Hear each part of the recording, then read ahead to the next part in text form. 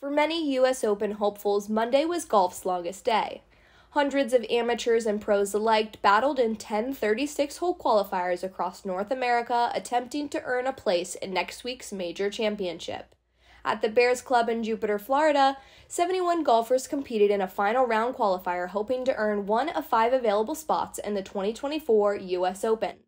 Among them was Chris Nido, the Puerto Rican pro originally from Miami who played for the University of Florida Gators from 2017 to 2020 before turning pro.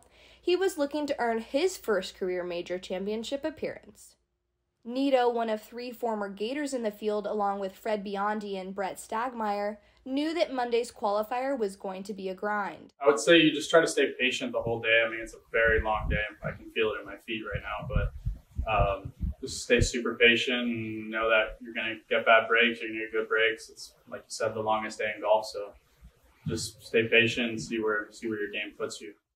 Nido got off to a solid start, carding a front 935 thanks to a couple of birdies, but he stumbled on the back 9 to settle for an opening even par 72.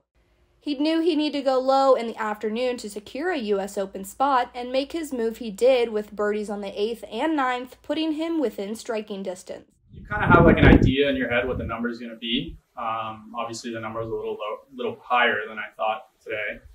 I thought it would be 4 or 5, and it looks like it might be 3 or 4. So you kind of have an idea in your head, and you're trying to get to that number. But honestly, you're just trying to make as many birdies as possible and hit as many good shots as possible. So you kind of see where you are at the middle of the round based off that number, and whether you have to push a little or kind of stay patient. Depends. I had to push at the end, so I tried and just fell a little bit short. With 2 holes left to play, Nido was on the hunt for a top 5 finish. However, a bogey on 17 left him scrambling, and a birdie on the final hole got Nido back to 1 under for the day after a second round 71. Despite the close finish, Nido stayed positive with support from caddie and friend Jorge Garcia, his former UF teammate. It's a great relationship. He's one of my best friends, so it's a pleasure to have him. To walk 36 holes with him wouldn't really want to do it with anyone else. Nido finished just 2 strokes short of a potential playoff to earn a ticket to this year's U.S. Open. And while he doesn't have any other tournaments planned until summer's end, his talent showcased in this qualifier will ensure that he'll have many more opportunities to chase his major dreams.